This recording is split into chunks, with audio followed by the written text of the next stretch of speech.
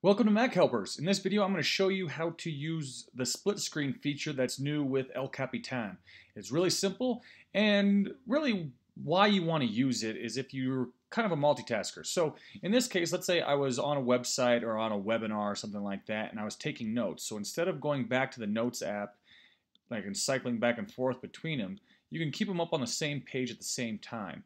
So to start off, you want to pick the first window that you want or the first app or whatever that you want to split screen with. And all you got to do is click on this little green arrow, click and hold.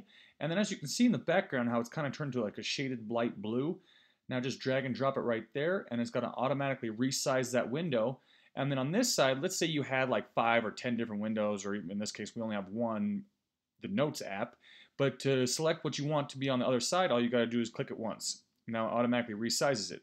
So now you can go back and forth and look at different things. Outside of that, you can go back and forth and you can come back here and take notes. So if you want to resize it, let's say you don't need all that space for the notes and you want a little bit more for the website, you just click and drag on that black line. Now this works great since I'm on a MacBook. I don't have tons of screen space or real estate, I should say, and so you can just readjust these. But it's really handy when you're doing this stuff, and it kind of keeps them both right there on your fingertips instead of going back and forth, so you can really see what's going on both windows.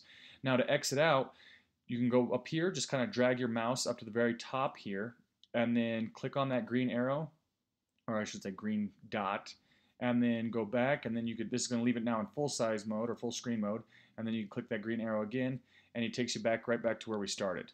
And that's it for split screen feature in El Capitan. So if you have any questions, make sure to email us or go to the help tab. Thanks.